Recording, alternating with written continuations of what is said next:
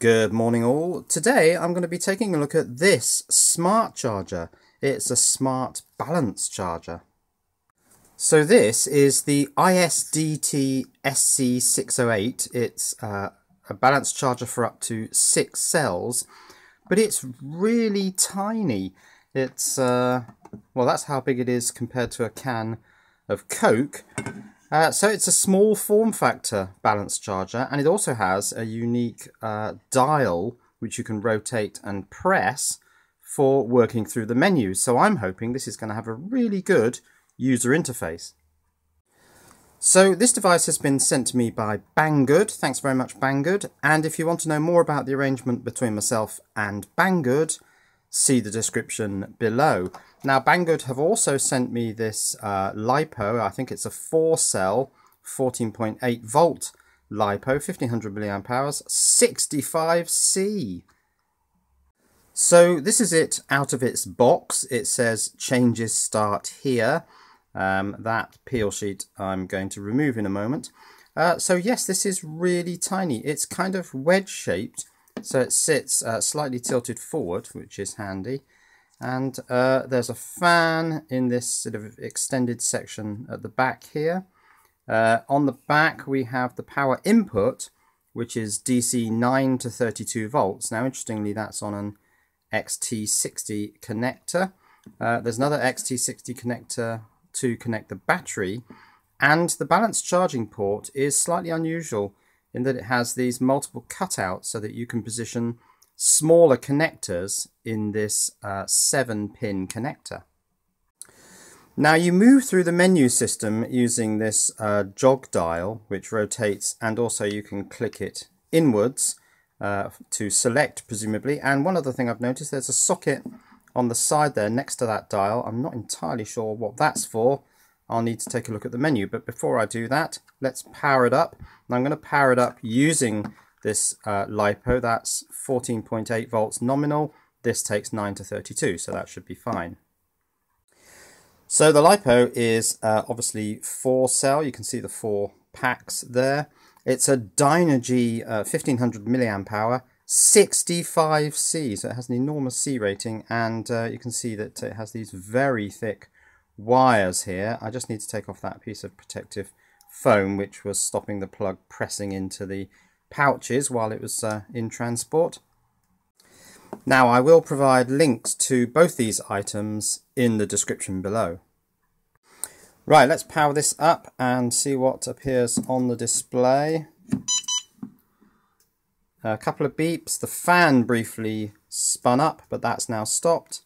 And this is the initial display. Let's get in a little bit closer. So this first screen is clearly telling me current milliamp hours, so accumulated charge. 6 different cell voltages. It's saying NC, so I presume that means not connected. Let's just see what happens if I rotate the dial. Okay, so it goes to a second screen showing me presumably the input voltage. Yes, that would be that symbol there with an arrow pointing in. The output voltage is 0 currently, and 27 degrees C. That seems a little bit optimistic. It's not that warm in here. Okay, so we just have those 2 screens. If I now push the button, we've got all sorts of other things. Task, charge, batteries, Lipo 4.2 volts. Let's see what other options there are there. Okay, we've got lithium ion 4.1, lithium ion high voltage 4.35, lithium ion phosphate 3.65, lead acid 2 volts per cell, and nickel metal hydride or nickel cadmium 1.25 volts per cell. So let's pick the 4.2 volt and go back to that display.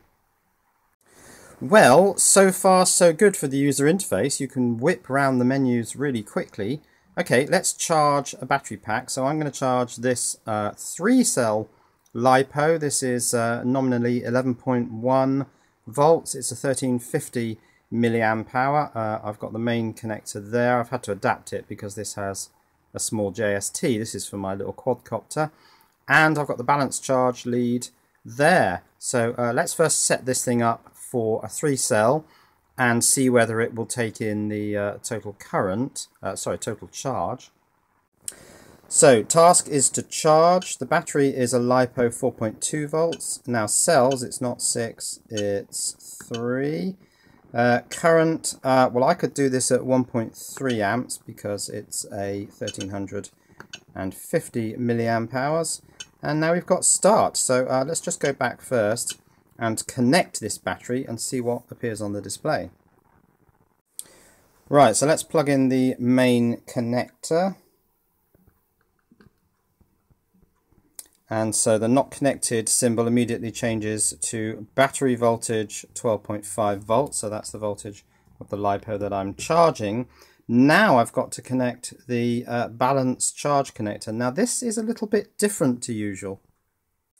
Now usually on something like this Dinogy or the IMAX chargers, you've got multiple balance ports so that you can just pick the one that fits the connector that you're using.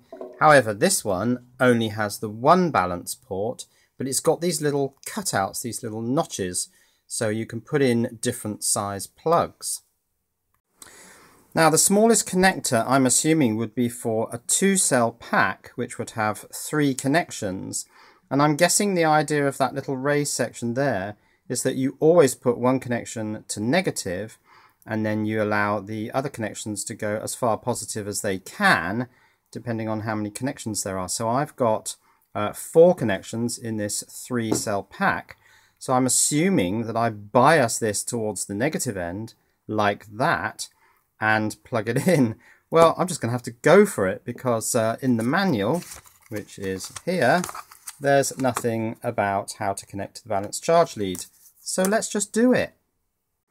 Okay, live on camera, no other way to do this. Let's plug that in there. Okay, and we have the 3 cell voltages. This looks fairly well charged. 4.16, 4.14, 4.13. And the total battery voltage of 12.43. Good stuff. So a quick check now of the second screen, which shows the input voltage, 15.3, the voltage of the output device, which is my 3-cell, 12.4, 33 degrees. Now that's definitely not the case, or perhaps it is internally. Right, let's press this button and just quickly reviewing this. Charge Lipo 4.20 volts, 3 cells, 1.3 amps. Let's start it. And there it is. And the current starting to ramp up to my 1.3 amp selected current. The total charge indicator is incrementing.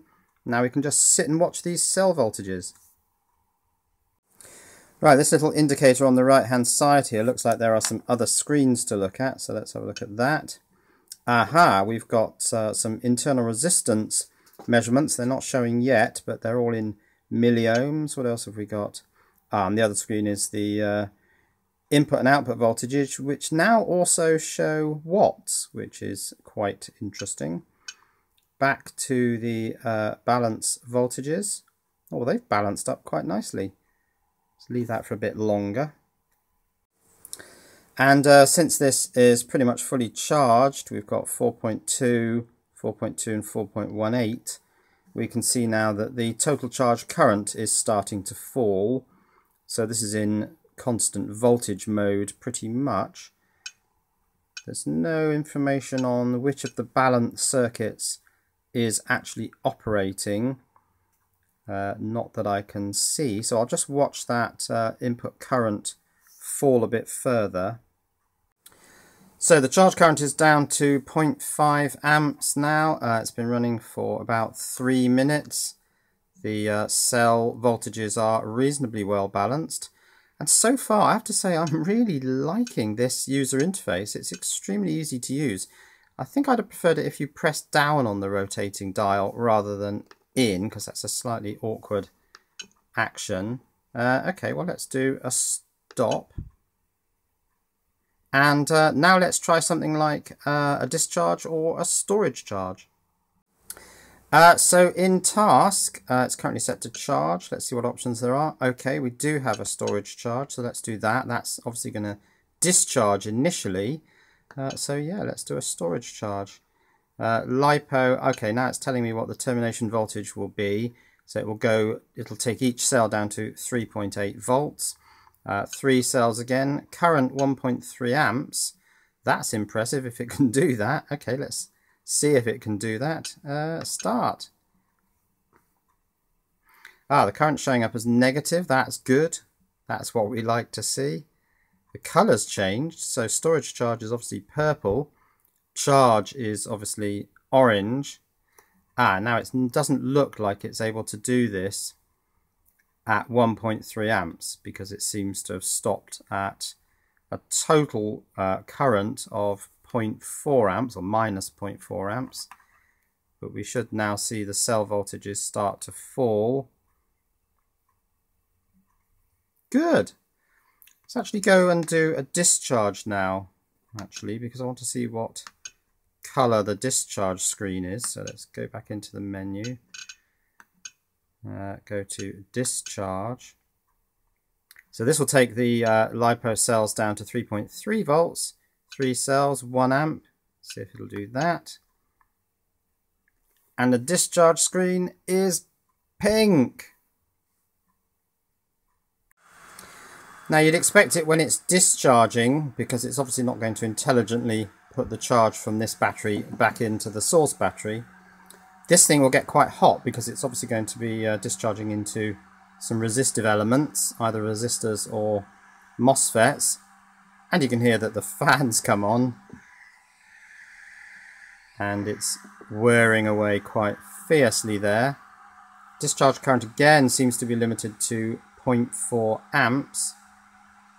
Let's just let this run for a while.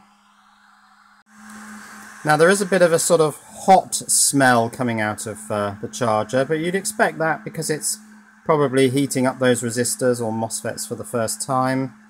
There's a bit of a warm smell, but the fan's running furiously, so I'm sure that's keeping the components sufficiently cool. Now there's a state of charge indicator here. It's saying 93% charged. I don't know how it's calculating that. It must be doing it from the voltages, I guess, because it doesn't know the total capacity of this pack. I haven't told it that. Now interestingly, if I do a discharge task and set the current, it allows me to set a maximum current of 3 amps. If I do a storage charge and set the current, it actually allows me to set a maximum current of 8 amps, which is bizarre. There's no way it's going to be able to take this to storage voltage at a current of 8 amps. Well, let's try it. 8 amps, start. It only seems to go up to 0.4 amps. Why would it give you that option? That seems strange.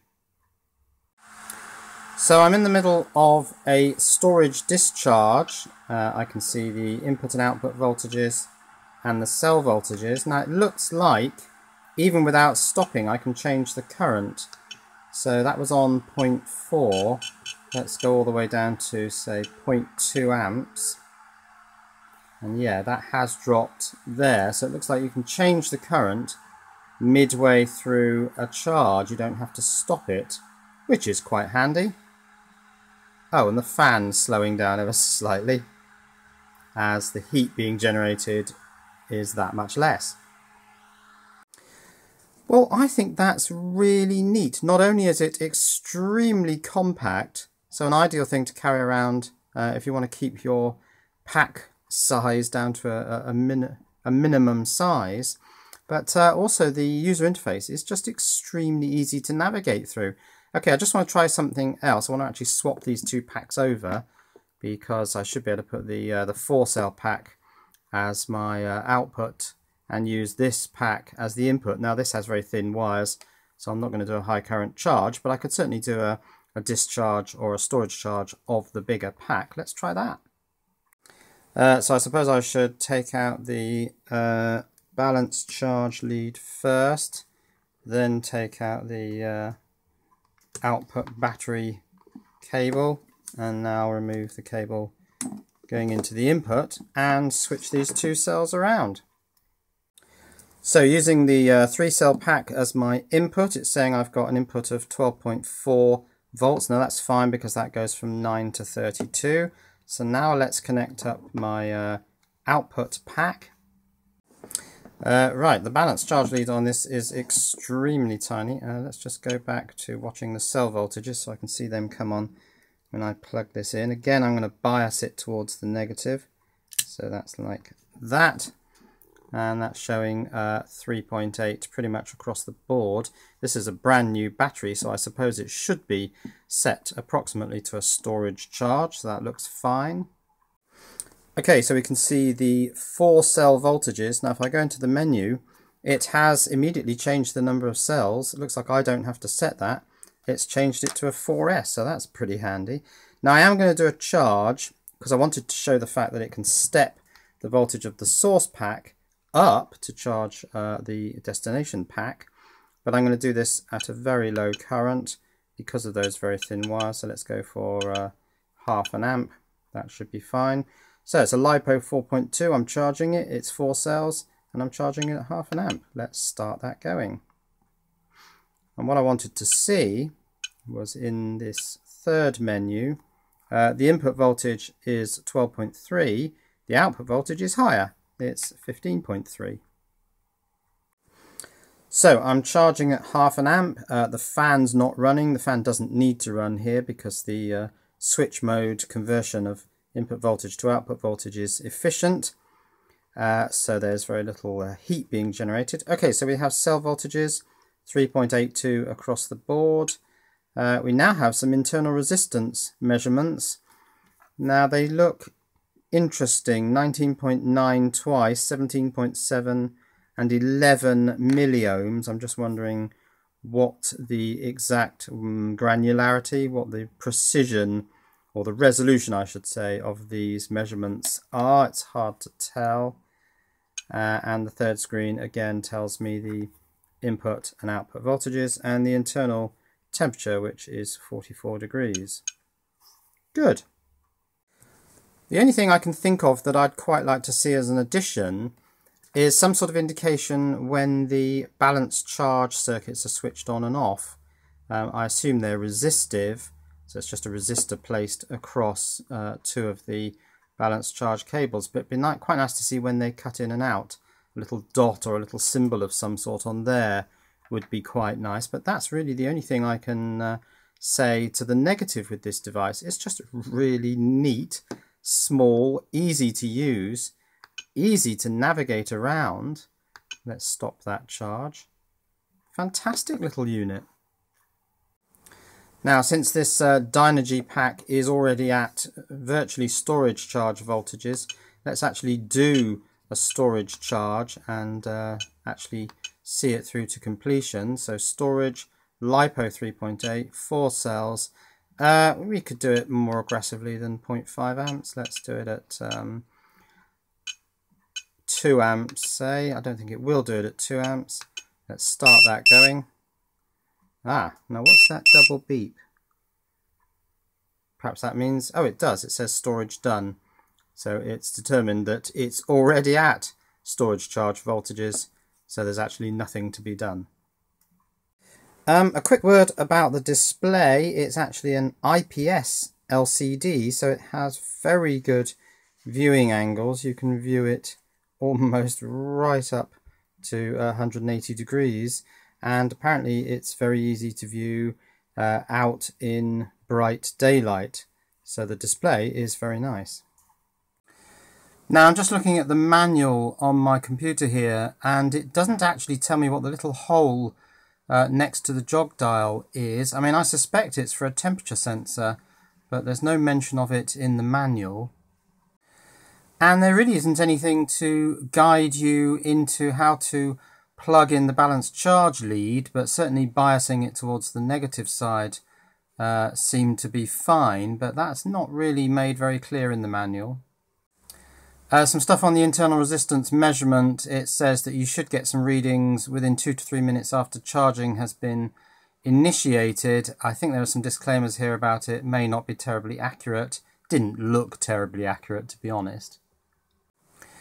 Some stuff here about judgment of complete charging. It looks to me like it will stop charging when the pack voltage reaches its target voltage, but if the cells still aren't balanced, it looks to me like it continues to balance the cells even after it's terminated the charge, which is useful to know. And there's something here about the screen turns green and then the screen turns blue, so that's interesting.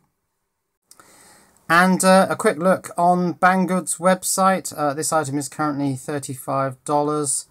There's some videos here, and there's lots of images showing the various displays. It uses an ARM Cortex M4 CPU. You can see an expanded view of the internals, including what looks like quite a lot of heat dissipation stuff, with possibly even some thermal pipes to transport heat away. So it looks like it's an efficient design. I think it would have to be because it's such a small unit.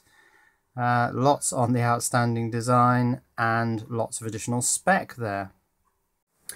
So big thumbs up from me. This device is massively smaller than this Dinogy charger. This is an 8-cell charger, admittedly. And the user interface is just so much easier to navigate. This thing, I can never remember how to do it. So yeah, really like this smart charger.